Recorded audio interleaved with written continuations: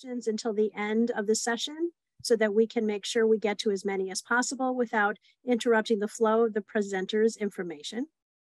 We will try to get to as many as we can. If we cannot get to everything, we will follow up with you as soon as possible. And also, we really love your feedback. At the end of this session, you'll receive a Qualtrics survey link. They have been working interestingly in that some people have had the opportunity to just click the link and it immediately opens up in the survey. What I've noticed with my own links is that I have to copy it and paste it into a separate browser window. But we really hope you'll take a few minutes to fill out your survey because it's great feedback for the presenters and it also helps us continuously improve for our future conferences. So we appreciate your support. Next slide, please.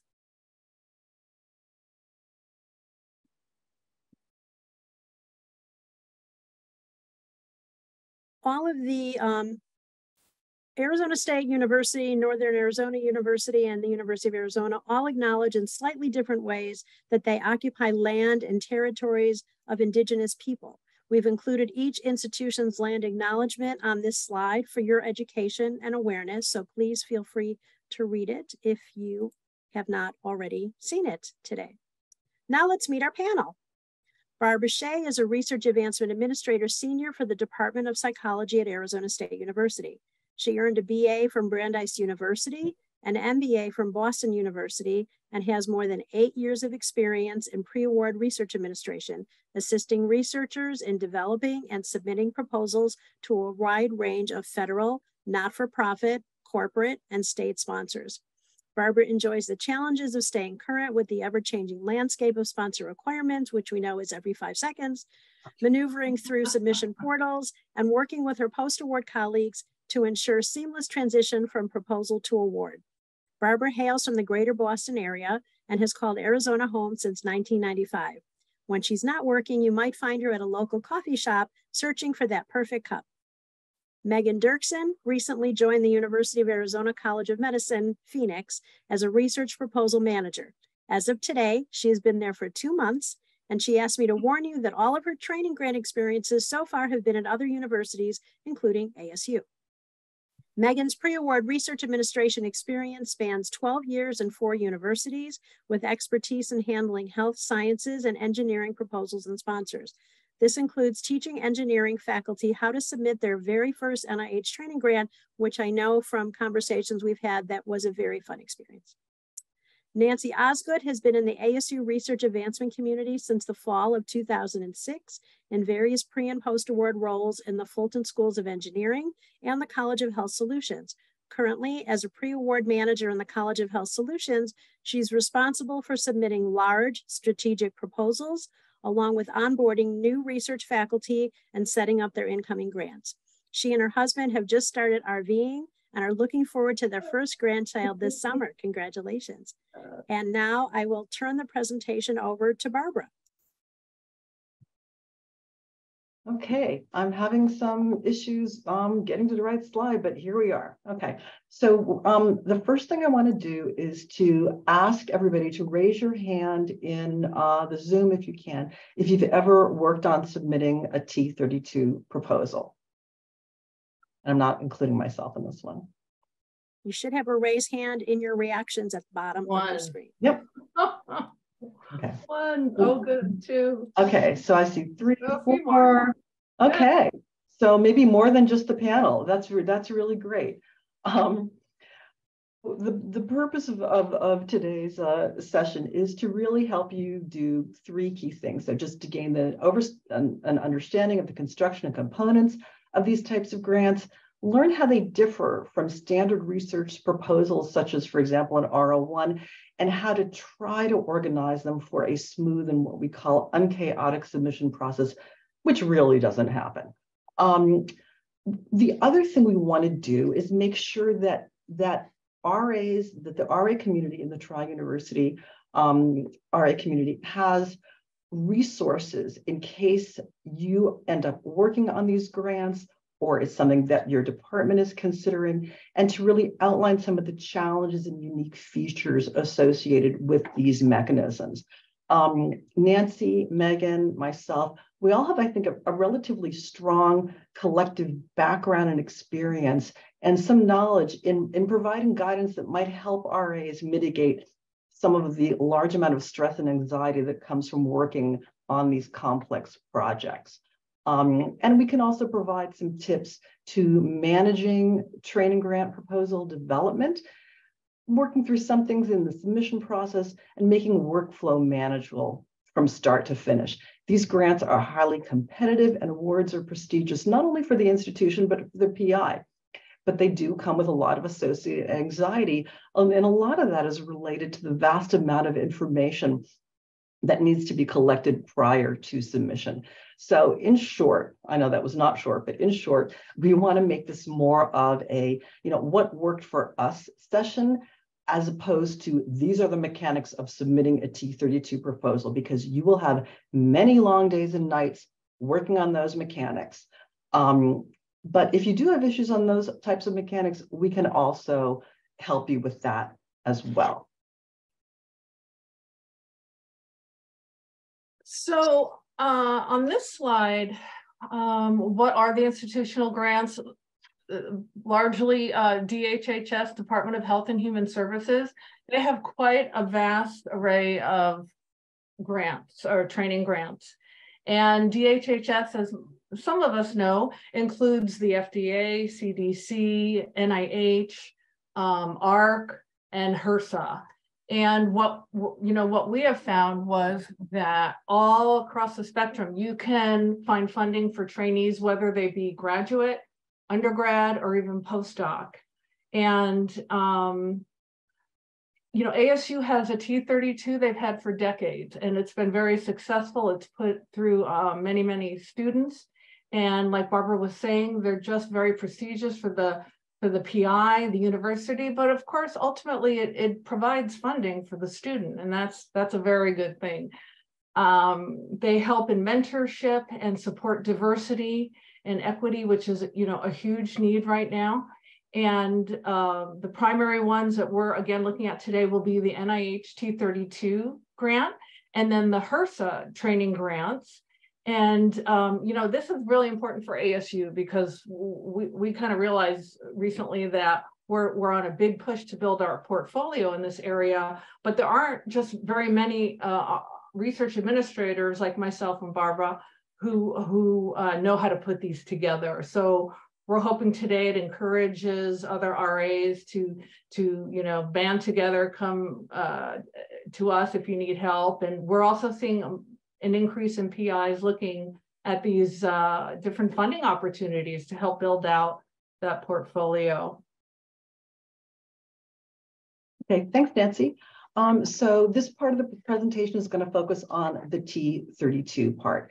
So the program purpose, which is of course hyperlinked there, is to enable the institution to recruit individuals for specified shortage areas that require additional research training. So the goal of the program is to prepare, qualified pre-docs and postdoctoral trainees for careers that have that significant impact on the health-related research needs of the nation. And there are, as Nancy just said, there are many funding opportunity announcements available. They will vary depending on goals, topic areas, and level of trainees supported and duration of support. Of course, there are always hyperlinks to those areas. So Nancy did mention the Department of Psychology's T32. We have had that grant since 1987, okay? And it was led by the same PI for more than 30 years. And it was originally issued by NIMH, but it is now under NIDA. So needs change, program direction changes as well. Our grant also has trained well over 100 people over the years, which has made a significant impact on the workforce. In general, across the nation, there are about 1,500 active T32s. The average, the total funding is about $550 million, and the average funding, okay, for each grant is only at about $363,000.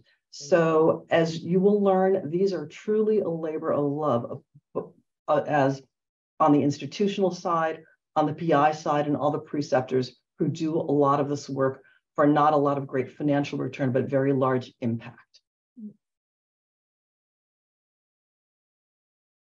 So the list that you see here is not a full checklist for all of the different components that you're going to need to complete a T32 proposal. Instead, we're focusing on a few key pieces that make these proposals different from your more standard NIH R1 or R21.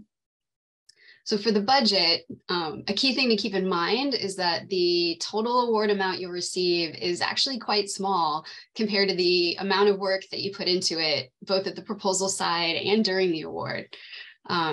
This section will also be finalized a little faster than what you may used to because a lot of it is pretty prescripted. Barbara's going to get into a little bit more of the budget details in a couple of minutes. Some other unique T32 components are the data tables. The fact that you will have anywhere from 25 to sometimes 50 plus additional faculty, depending on your PI or your program, they're either called preceptors or research mentors. And these people are also involved in the project, highly involved in the project. Your research strategy, which for a T32 is called the program plan, has a max limit of 25 pages. And then you can expect a whole list of other supplementary docs that you've never encountered before to be required here. And they can kind of vary depending on your specific funding announcement. As the research administrator, you can expect a large majority of your time to be spent on the data tables and then sending a million different email reminders to all of your research mentors and everybody else that you're working with to put together these components. You can go to the next slide. So this is a list of items that typically can have a little more flexibility for change if you're working on a standard grant, but they have massive ripple effects in a T32 proposal. If your PI is new to training grants, they'll often need our help to understand that a last minute change in one of these areas can mean having to redo or update pages upon pages of proposal documents. Our suggestion is to focus on confirming these three things right away when you start meeting with your PI. So first off is the list of participating departments. Any changes in this list are going to affect your data tables, especially the enrollment related tables. The key item to focus on here is that by definition, your list of participating departments must represent the different grad programs at your institution that are going to recruit and enroll trainees, and not just list out every single home department of all of the research mentors that are on your team. Be prepared to potentially have a lot of arguments about this. It was a huge back and forth issue in the most recent T32 that I submitted. Second on the list is confirming who your trainees are actually going to be. Your choices here are predoctoral students only, postdocs only, or a mix of both. Any changes here are going to affect your budget, as well as the list of specific data tables that you're going to complete for the proposal. And another key item to note here is that NIH requires that any trainee must be a US citizen, non-citizen national, or a permanent resident.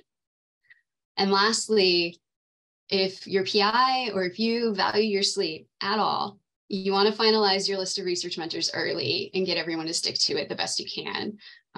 Changes here are going to affect everything from your data tables to the program plan, all over the place. You will inevitably have to remove a few mentors from your list because they don't send you their files on time. And that's really okay. There's always a few that you have to cut, and there's always a few that find out how much information is required of them and then tell you that they no longer want to be part of the proposal. So next slide. Okay, so I'm going to talk a little bit about the budget component, which, as Megan said, is actually entirely prescribed by the sponsor. And the budget format pages, which I'll show you in a second, look entirely different than most budgets you've seen for these types of activities. So the budgets may only include these items: stipends, which are a flat annual rate for your pre-docs, and for postdocs, it is prescribed by NIH, but just varies according to years of experience. Tuition and fees up to 60% of actual tuition and only up to certain dollar amounts a year, depending upon the type of trainee. Trainee travel is always included, but the amounts actually vary by the institute or center. So check your table of IC requirements and specific information to see what they allow for you to include in your budget. Training-related expenses is again prescribed at 2 rates, one for pre-docs, one for postdocs. This is, now TRE, as we call it, can go toward things like trainee health insurance, guest speaker fees, consultant costs, staff travel, PI effort. It's really up to the discretion of the awardee, but the thing to know and to remember is that this line item must cover expenses that are directly related to training. So it all depends on how much money you plan on spending on health insurance, how much you want in your budget to cover those things like those guest speakers. And sometimes it's a situation of trade-offs. If a PI wants to add time, their time has to come out of those training-related expenses, okay? And also, consortium training costs, if applicable. I haven't had any experience with that. So at this point, that has been a zero. Indirect costs are the training rate of 8% of modified total direct costs. So of course, tuition and fees are excluded and are typically shown as participant support. The thing to, okay, I'm just gonna go to the next slide, which, here are a couple of considerations first.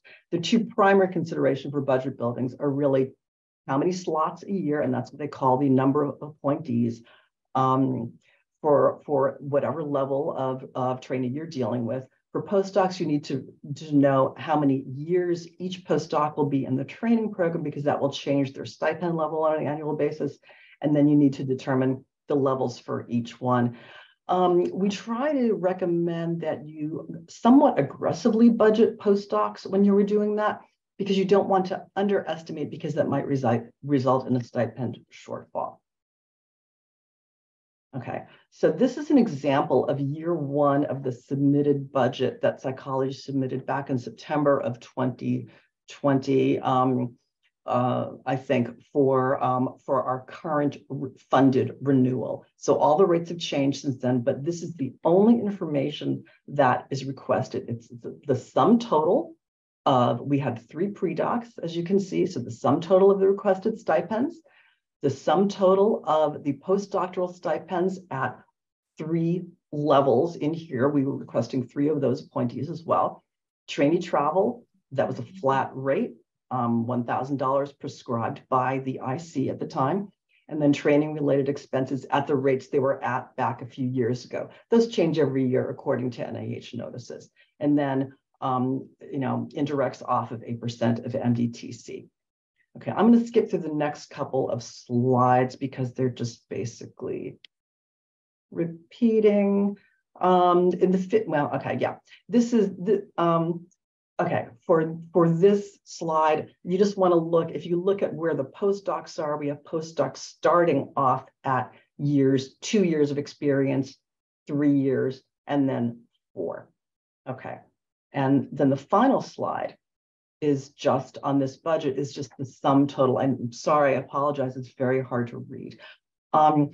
Another couple of other tips and tricks or best practices, because the budgets are so prescribed, they don't give a lot of detail here. It's always good to have as many sub spreadsheets as you need to really retain all the detail on how many trainees you have in each slot, what is the individual TRE associated with each trainee, what are the travel costs, where you want that TRE to go. You might have calculations over the overall to really break it down. As we're all going to say, keep the records that best fit your needs, but the more detail you have, the better, should the award be granted, that your post-award team can really make sure that the budget matches what was submitted.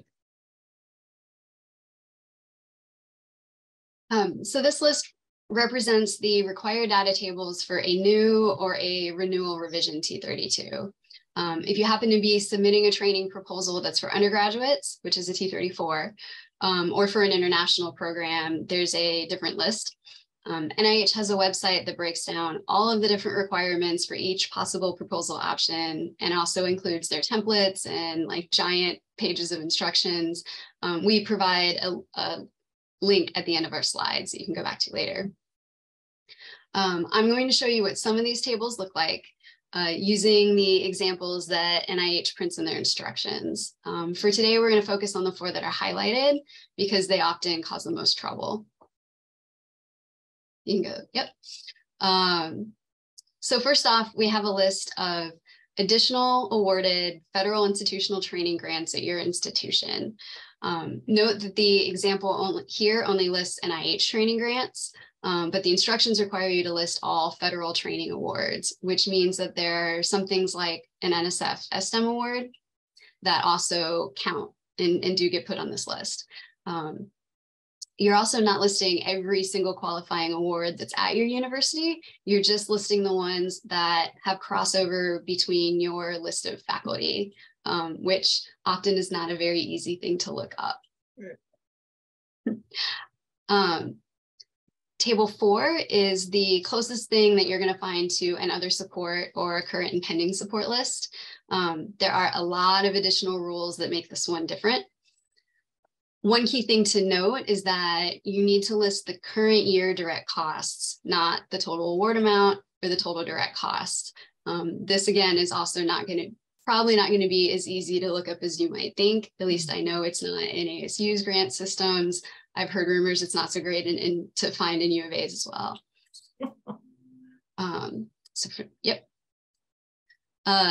Table 6A, this is the enrollment related table that I referred to earlier.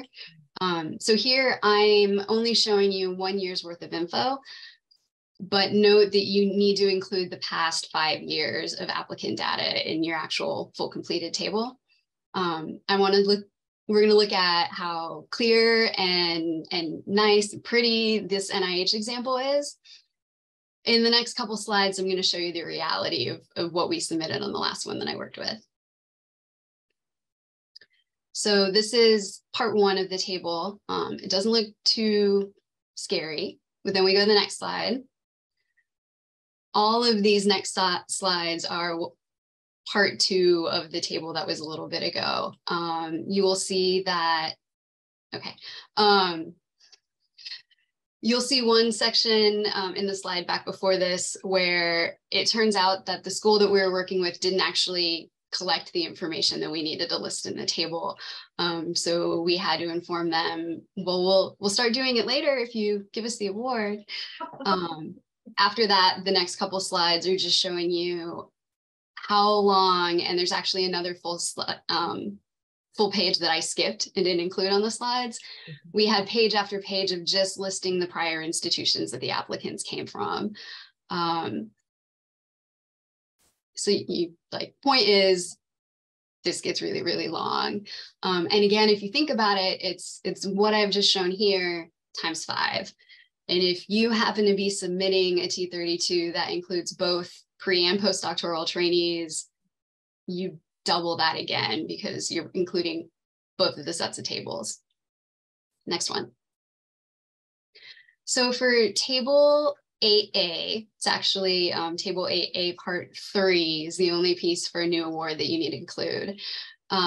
This is basically a where are they now sort of list of the most recent graduates for the past 5 years that all of your different research mentors have worked with. So this is one of those pieces where you are getting your list of working with your mentors to try to gather all of their information and then put it all together.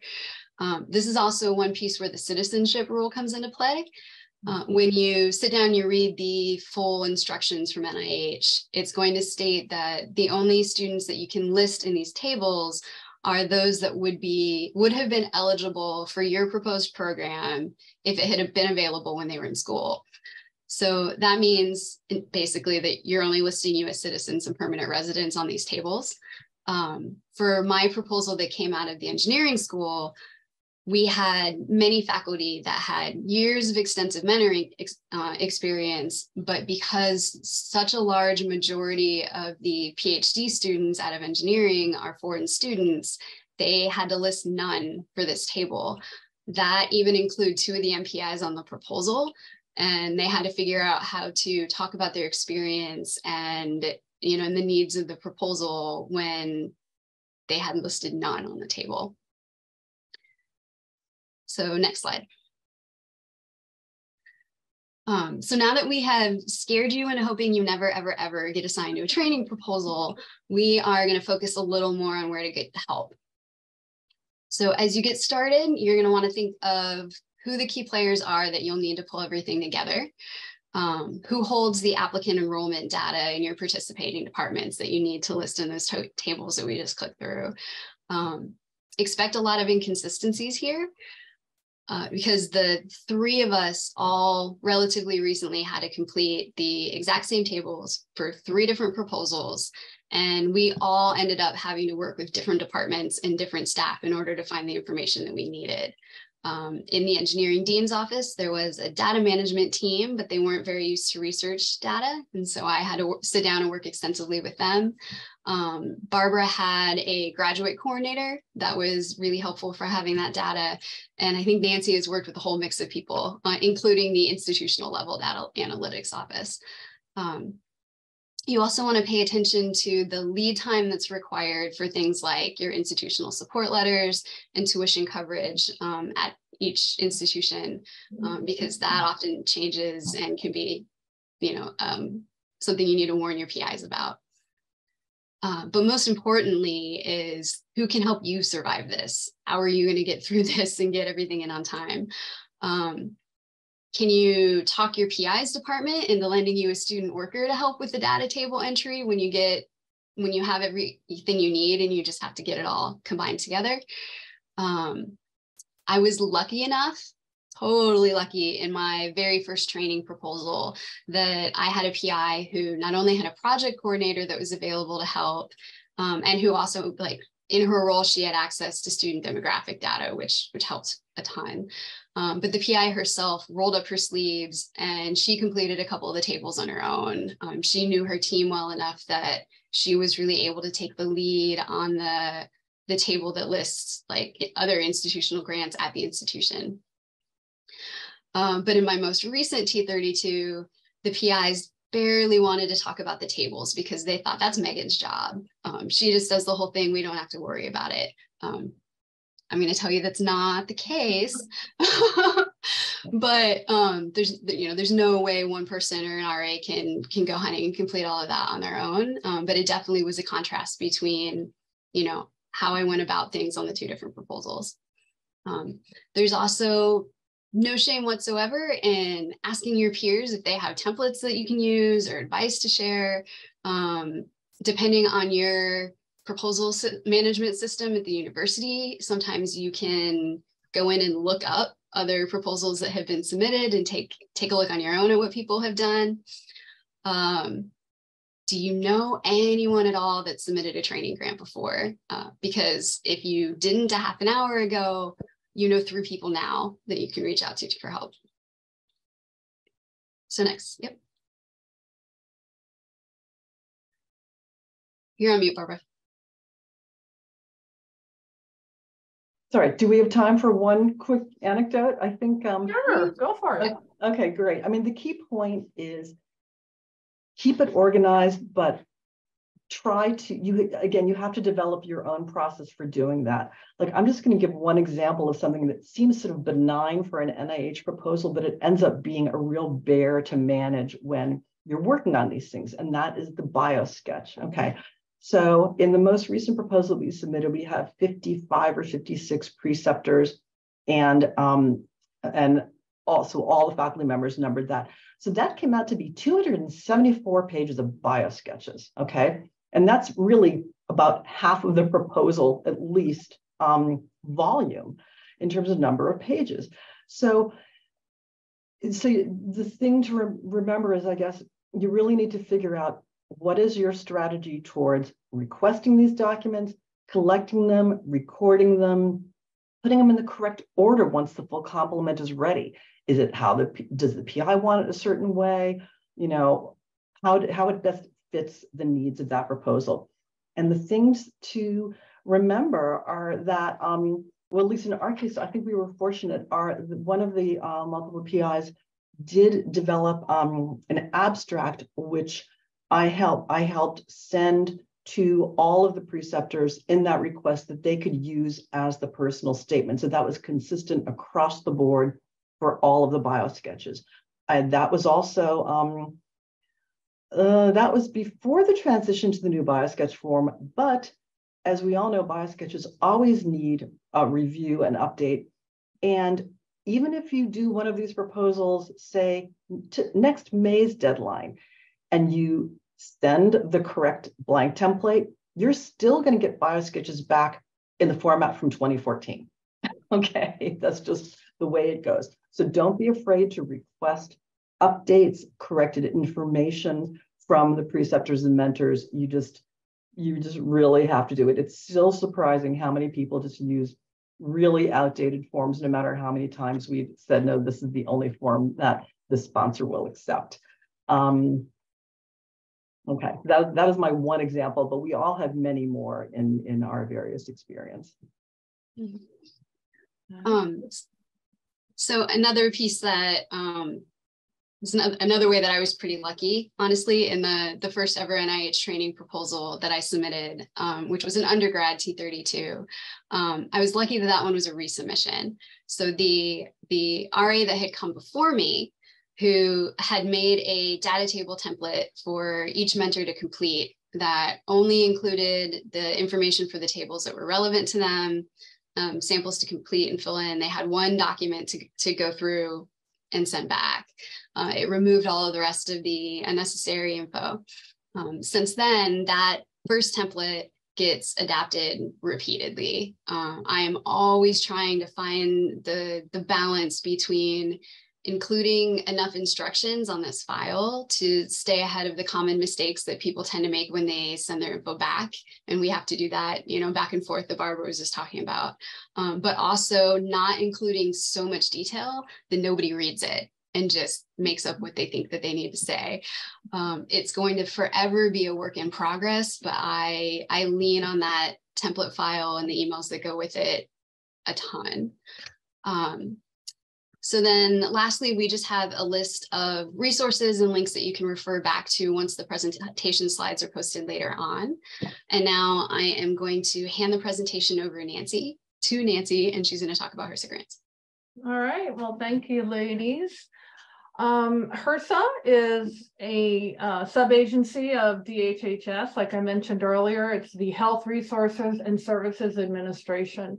And in the last several years, I guess since about 2018, College of Health Solutions has been winning these. We've won at least 3 so far, and we're always going for more. And it's been interesting to me because they do offer a huge variety of training grants. But also, I had no idea that they also provide, here as you can see their mission, they support people who do need healthcare, but as well as they offered just such a varied type of training grants, and I'll get into it a little bit more here too. Here are some incredible numbers. 30 million people served in underserved communities, 58 million of pregnant women, infant and children, 576,000 with HIV, and they also focus a lot on rural community health. At HRSA.gov, I invite you to look there. They do this through 3 different ways, basically. They have over 90 different programs that provide healthcare to people who are most in need and economically, medically challenged. They have they provide funding to faith-based university, private, nonprofit, all sorts of awardees. And then here, every year, HRSA serves tens of millions, like I mentioned, very much in need. Drilling, I don't expect you to read these numbers, but I was just taken aback at how much they do focus on the healthcare workforce. I had no idea. And, 20,000 clinicians even received scholarship or got loan repayment, for example. They provide training, 34,000 in racial, ethnic, economic backgrounds, underrepresented, 7,000 in mental health and substance abuse disorder, a big area of need right now. 13,000 community healthcare workers were provided training and expanded access to new programs that they've developed. And we won one, very surprisingly to us. We did win one this last summer for training health workers already out in the field. So we fell in this category here, the 13,000, on and on, as you can see. And this is by no means a complete list of how much funding they provide for people already in the healthcare workforce. So as I mentioned, we've had 3 so far, and I'm optimistic about a few more. And the variety that HRSA will fund is interesting because it's not just like the T32 or T34 where you're going to be just the only undergrads or only pre-doc, right? They have such a variety of programs that our first one we won in 2018 focused on training 6 master's level students, and it provided them specific training in addition to their master's level already, and very much geared toward maternal health and child wellness. And they have these main bureaus, these main areas within workforce development that they focus on. So we won one there. I think those folks got about $12,000 each a year, plus travel and some other things. Then the other one we won is the Bureau of Health Workforce. In social work, I believe this was Bill Riley 18 months ago on this for social work. He is augmenting the training of 29 master's level students. They'll get a stipend in addition to some other goodies. And then this last one here is the one I mentioned about the community service workers that we will support workers already out in the field. We have a lot of community partnerships at the College of Health Solutions. So we're going to augment their training into certain areas as well. So it's been a real exciting sponsor for us. NIH gets tough at times. And so it's nice to kind of start developing some momentum in a different area to build your portfolio. Like I mentioned, on their website right up front, they have tons of training and assistance that they publish online, but also on their website, they have their bureaus, their main focus areas of training need that they provide. And again, our 2 big ones have been the BHW and for health, the Bureau of Health Workforce, and then maternal and child health care. And to find opportunities, of course, grants.gov is always a good resource. If you're not familiar with it yet, here's a look at it, grants.gov. You can put in opportunity numbers in there. And I just put in HRSA here at the top and got a list. Sometimes of year it's kind of slim pickings. Other times there's a lot going on that they offer. Also within the HRSA website, they have their own funding opportunity list that you can sort through. This is the slide I got from a HRSA presentation, and I laugh. I mean, it's interesting how they see themselves, right? That, oh, training grants and do just have these 4 main areas. Well, you know, that's true. And they certainly are nothing like a T32. I mean, the structure of these 2 types of training grants really couldn't be more opposite in so many different ways. But these are the basic 4 areas of the proposal that you'll be working on. I certainly don't see it as simple as this, and I'll show you in a sec here. They have their own SF424 guide too, just like NIH does with, you know, there's an R version, there's a M for multi projects and an F for fellowships. So they do have their own guidance as well. They must be submitted through grants.gov. ASU has a proprietary portal that does go system to system. So we, for the most part, most of ours can go in our proprietary. I know other institutions, you guys just use Assist or grants.gov, and you'll just continue to do that as well.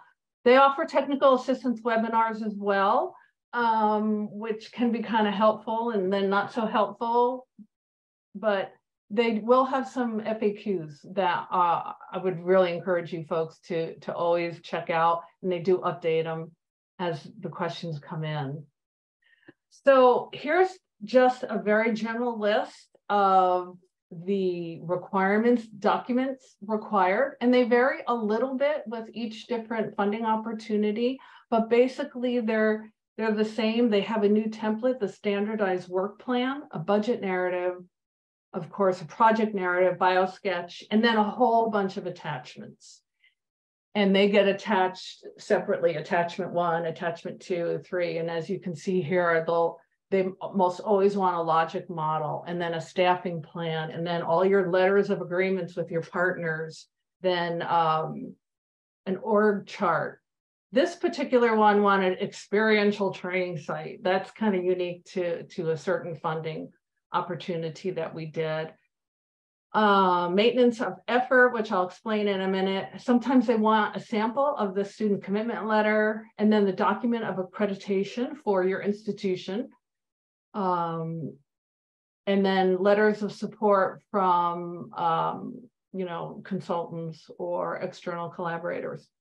So the nuance here about these HRSA grants is that they cap the documents either at 70, 75, or 80, at least the ones I've found. And that has to include basically all of these docs listed here. So that's interesting because the problem is you don't really know yet how many bio sketches you're going to need, right? And they only limit it to 2 bios. So you also don't know how many letters of agreements yet because your PI may not have solidified all the partnerships in the community that he'd like to embrace. So basically how this works is you're going to have your total docs, let's just say 75 is what the FOA limited you to. Then you have to back out all the ones here that you're needing. And what that does is it's going to tell you how much you've got left for the project narrative. Well, how does that work, right?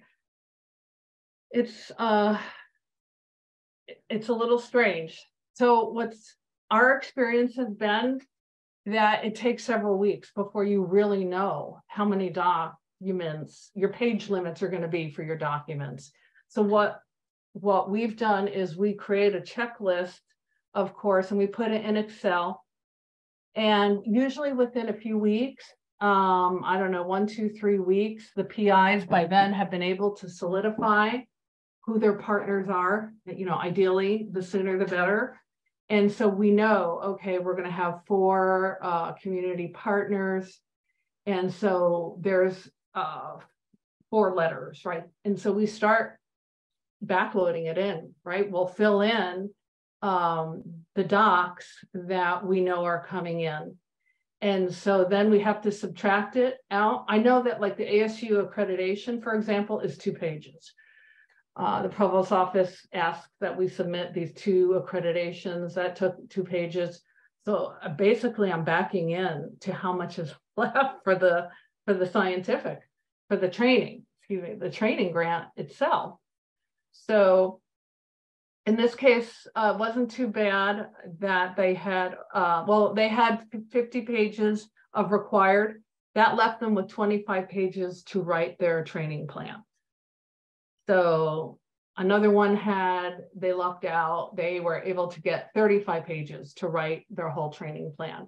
And the thing is, you just can't start in the beginning like you would a typical, R01 with, all right, you got 5 pages per bio and 12 pages for your strategy. It's not as clean cut. So you just have to kind of wait that out.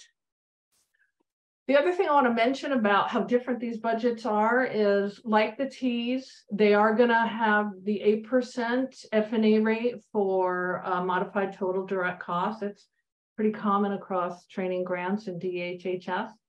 The other thing that I've had to kind of switch my thinking about is the number that they give us in the FOA, the funding opportunity announcement, is a total number, right? So if it says you'll get $1 million a year for 5 years, it is not direct. And so I know, having spent 8 years in engineering, I'm so used to that total. But then when I come over to here to the NIH world, everything is direct. No, you got to kind of go back to the full, you're always working that full number again. So just be careful when you set up your budgets that you're always including that 8% as your number, and it's a total amount. HRSA also uses the word stipend for the trainees, and they consider that to be a participant support cost, and they make you put it in that particular category as a participant, which means no F&A. And frankly, it's not, their budgets are not that big, but we have historically been able to give about $10,000 to $12,000 a year stipend to each of the students. We can go to grad college and get some of the tuition waived, and we can also get some travel dollars for them because they do like them to go to conferences. So, it works a little bit differently again with the PhD student that we're used to doing, and then you have that tuition remission calculation. They're not quite as formulaic as that, but the PIs have found a lot of success with these, and students will want money any which way they can get. So that is participant support. And then the other bullet is that most often they want, of your whole budget, say it is $1 million a year, they expect you to spend 60% of that, $600,000 on stipends. They don't want it going to, really much else. Like Barbara said in the beginning, training grants are a total labor of love for everyone involved, including, post-award folks, pre-award, they really are, but they are so beneficial to students. And so we just can't really not look at trying to win these. Maintenance of effort was a kind of a funny concept that took me a while to figure out, and I'd ask my central office about it. And finally, I realized that HRSA, if you have other grants that you're working on that are similar, but they're not federal funding, they don't want you to stop those expenditures. It's kind of an odd thing, but we have found that maintenance of effort, since we don't have anything similar already, we put in $0. And unfortunately, that costs you a page, one whole page. They have a little chart. They want you to put it on. And, just don't get thrown by that language. So I think that's all I had. And we'll open it up to questions, or if Vicki, is there anything in the chat at this time? I mean, we're by no means experts, but there aren't a lot of us who know how to do these. So the three of us have learned so much from each other, and just know you're not alone in these, because they can be a little bit overwhelming. It's a different animal for sure, these training grants. Thank you so much, everybody. We're the last, but not the least, right? Excellent presentation, ladies. As always, lots of useful information on a kind of scary topic. I suspect nobody really thought that data tables gives them joy. But, you know, I thought I'd throw that out there just in case that it wasn't just me who wants to scream and rip the hair out of my head. Yeah. Are there any questions in the chat? Does anyone have questions? So far, everyone's just saying thank you and how wonderful the presentation was, which is great. Oh, awesome. Well, enjoy the rest of your week. So Thanks, everybody. And please don't forget to do your survey. Bye-bye. bye.